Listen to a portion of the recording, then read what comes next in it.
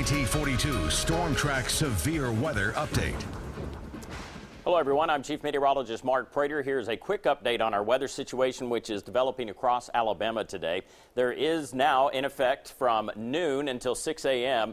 a weather alert. This is something that I issued earlier for all of our viewing area because of the fact we do have the potential for strong to severe storms moving across Alabama throughout the course of our day today. And that will be all modes of severe weather throughout central Alabama. Notice that we still have rain falling across Jefferson back into Calhoun and Talladega counties, even St. Clair County. But it's actually the storm back out to our west that is the real driver of the potential for severe thunderstorms. And now already tornado warnings popping up throughout southeast Louisiana. All of this is projected to move towards the north and east, tracking quickly.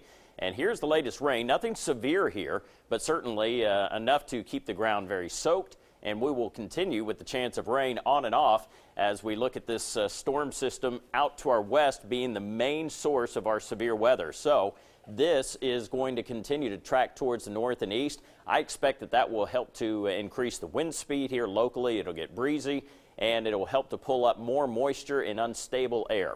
Again, all modes of severe weather are possible today, including our southern counties where there is now a moderate risk of severe thunderstorms with tornadoes, possibly some larger hail, and certainly some gusty straight line winds. We'll be updating you throughout the day right here at WIAT 42, and we will also update you at WIAT.com as well as Twitter as well as Facebook. Any source that we have throughout there for the social media, we will keep you posted.